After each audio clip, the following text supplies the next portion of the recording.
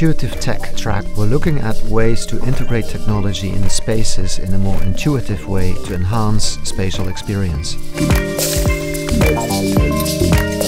Materials and technologies are advancing at such a rate that they can start to become smart and also help humans be more efficient or productive. So that's why materials are related to intuitive technology.